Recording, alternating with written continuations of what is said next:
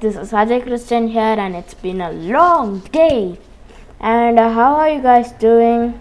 I hope you are doing good. And today in this video we are going to see how to create your own cursor. So there's a software to do that. Let me open it.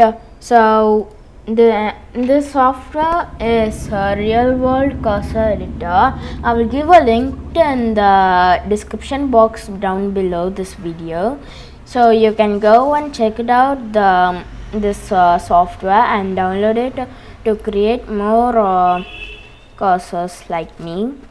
I will just tell you guys how to create a simple one. So I'm going for the new. Yeah, it's okay. See, this is our cursor area. You can create like this. If you create this and this, it will be small right here.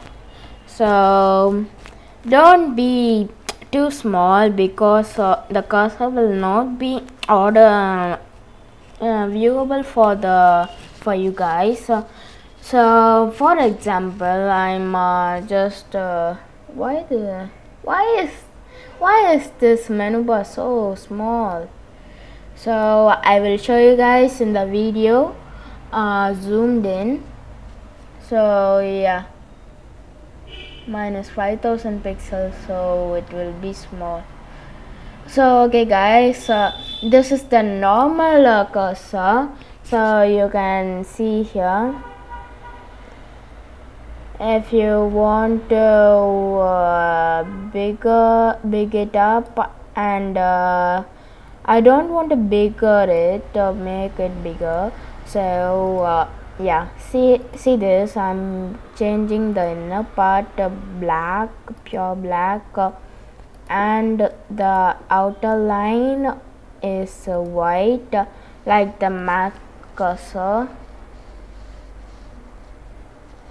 See, so now you can go and create file.